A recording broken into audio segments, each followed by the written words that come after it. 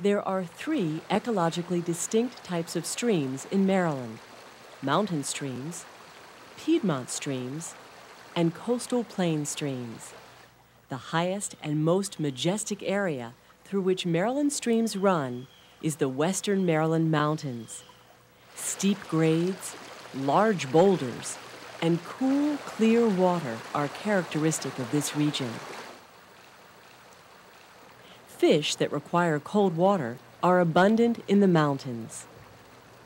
The brook trout is one of the most famous and arguably the most beautiful of Maryland's freshwater fish. Brook trout live in only the coldest, cleanest streams in Maryland. Some small, shady streams still remain cold enough to support large numbers of brook trout. Brook trout are skillful predators on small fish.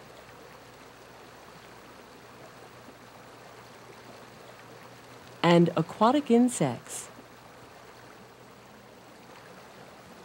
There are literally hundreds of different types of insects and other invertebrates, from the ordinary to the unusual, that can be found living in Maryland's streams.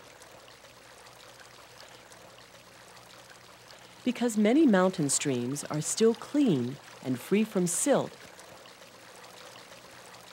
these streams often have the greatest abundance of aquatic insects in the state. Some of the most fascinating and pollution-sensitive insects are able to thrive in many Western Maryland streams.